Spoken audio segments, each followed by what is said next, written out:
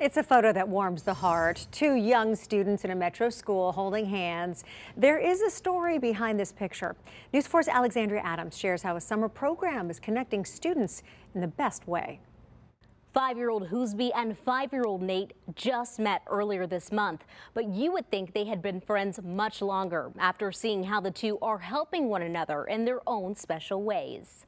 This is Hoosby, and this is Nate. Nate is a student with visual impairments and is diagnosed with autism.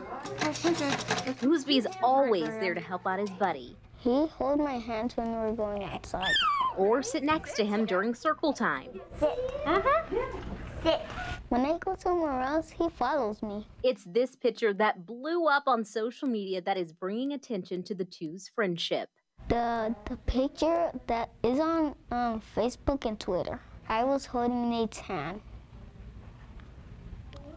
so he don't go anywhere. Come on, Nate. Hoosby is a real leader. He's one of the students a part of the Metro Public Schools Head Start Extended School Year program. Bring in some of our typically developing students. So those are your general everyday Head Start students, and we have them come into the classroom to be really good examples for the ESOI students. Kimberly Mountjoy is Nate's teacher and took the picture of the two little boys. This is the first summer and the first opportunity Nate has had to be with typical peers. And I wanted the mom to see, look, he is holding a peer's hand.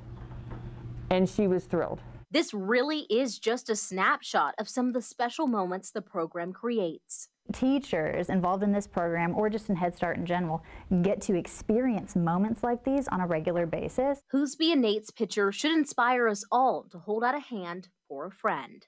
I hold his hand every day. Special. Reporting for News 4 Nashville, I'm Alexandria.